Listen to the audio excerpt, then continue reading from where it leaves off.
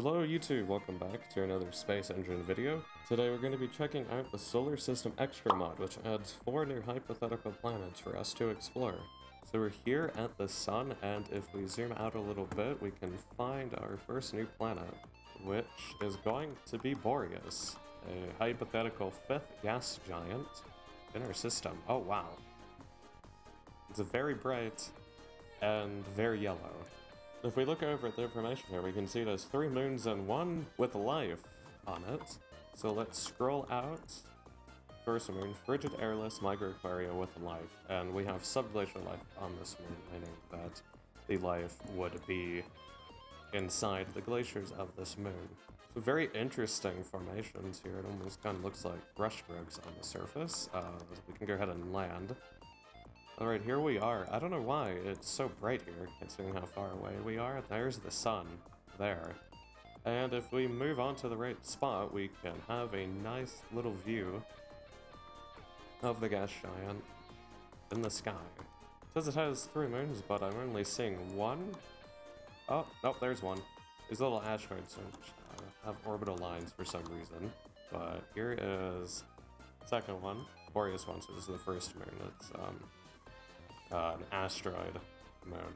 You can see the, you can actually see the color of the gas giant kind of reflecting off of the nighttime side here. I don't know why it's so bright. Might be a problem with my shader mod.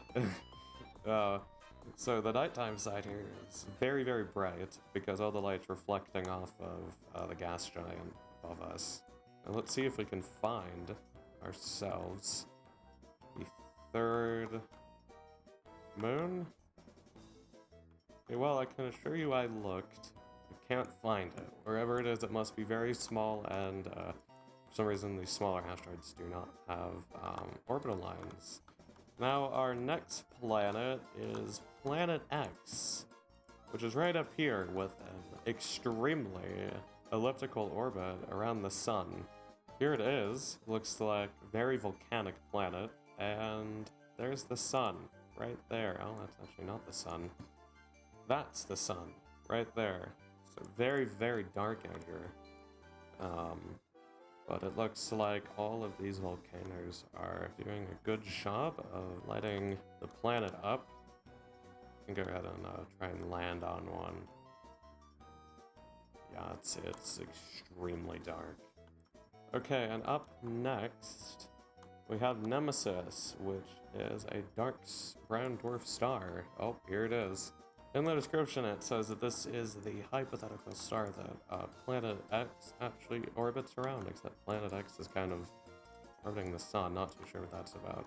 Okay, actually it looks like the description was wrong, because this here is actually the 5th gas giant, Diana, and this has a number of moons for us to look at, and these colors are really awesome, and look at this giant ring system. Oh, it's kind of bugging out a little bit. That's fine. Alright, here's moon number 1. Pretty standard looking moon. But I bet on the night side, you get a very nice view of the gas giant. Yep. Look at that. Oh, I don't know why there's like an earthquake happening.